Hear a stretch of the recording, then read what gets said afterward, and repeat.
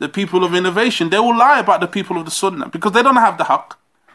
The one who does not have the truth, the one who is starved of the truth, he craves for the lies.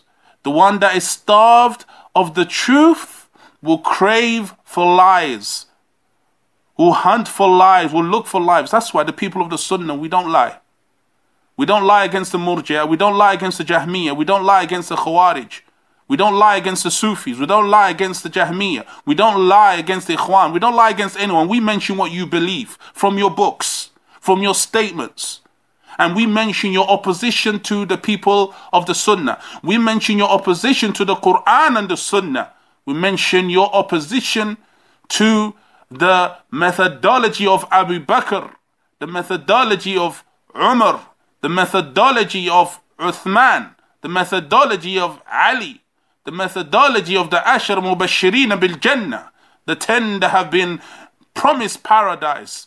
We mention your opposition to the methodology of Ahlul Badr, from those who fought in Badr, Uhud, the companions of the Messenger sallallahu alaihi wasallam. We mention your opposition to them, the opposition to the Tabi'een and the Atba Tabi'een.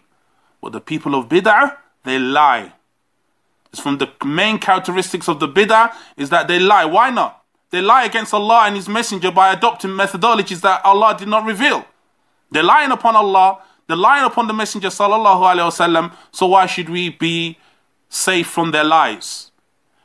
Why should we feel safe from their lies? They will lie against Ahlul Sunnah. So it's important for us to have ilm, knowledge, so we can distinguish between the truth and falsehood.